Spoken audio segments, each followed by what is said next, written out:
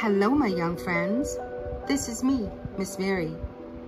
Today we are reading a book called Be Kind, written by Pat Zetlow Miller, illustrated by Jen Hill, published by Roaring Book Press, and this YouTube video was made by Children's Read-Alouds by Brittany. Tanisha spilled grape juice yesterday all over her new dress. Everyone laughed. I almost did too. But Mom always tells me to be kind, so I tried. I don't think it worked. I said, "Purple is my favorite color." I thought Tanisha would smile, but she ran into the hall instead. When she came back, snack time was over. She put on her art smock and didn't look at anyone. I almost told Tanisha that art was my favorite class, but I didn't want her to leave again, so I painted purple splotches and added some green until I had a bunch of beautiful violets. While I painted, I thought about Tanisha. Should I have handed her my napkin?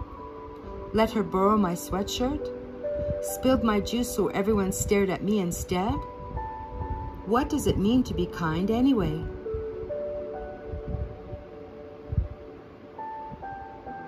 Maybe it's giving, making cookies for Mr. Rinaldi, who lives alone, letting someone with smaller feet have my too tight shoes. He might win races in them too. Maybe it's helping, putting dirty dishes in the sink, cleaning up after Otis, our class guinea pig. He's a messy eater.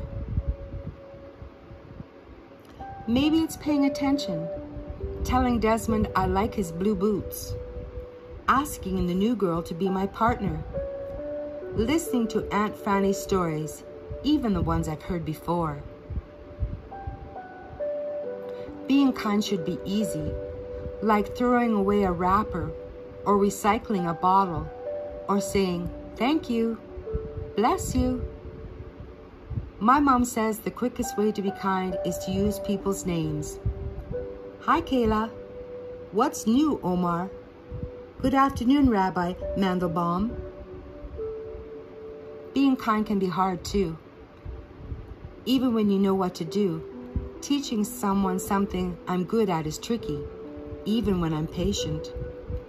And sticking up for someone when others aren't kind is really hard and really scary. Maybe I can't solve Tanisha's grape juice problem.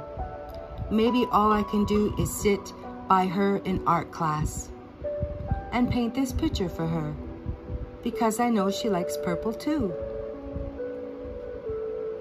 Maybe I can only do small things, but my small things might join small things other people do, and together they could grow into something big.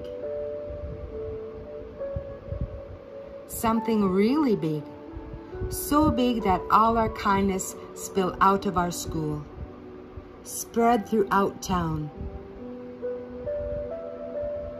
travel across the country, and go all the way around the world. Right back to Tanisha and me, so we can be kind again and again and again. Thanks for listening.